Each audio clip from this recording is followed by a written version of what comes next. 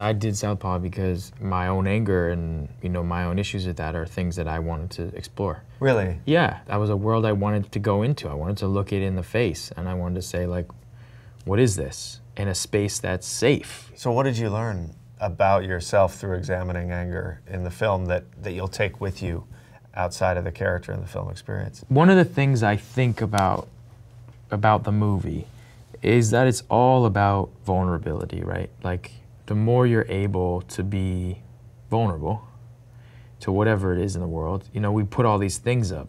You have to, Every one of us has a different thing and a million different things that we use and whatever.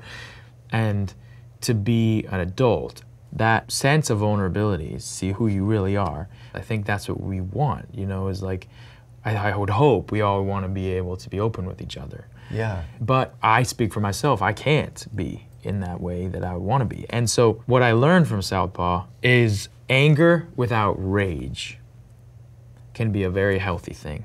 I'm not saying like you should live a life without anger, but like rage, which is inexplicable and can lead to crazy things, which it does to the character, there's really not a place for it.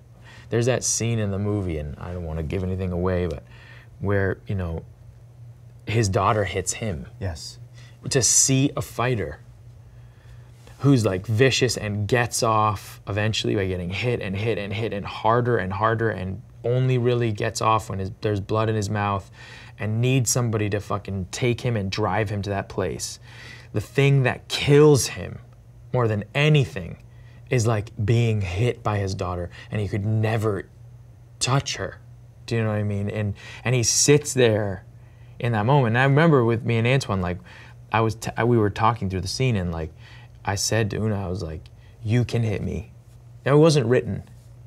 And I like, you can hit me. And she just didn't want to at all, And I was like, you can say the lines to me and hit me when you say it. And she did. She's an amazing actor. She's just an amazing actor. And and you just think about the power that connection has over this guy who could get hit 1,000,000 times by a grown man the same size as him.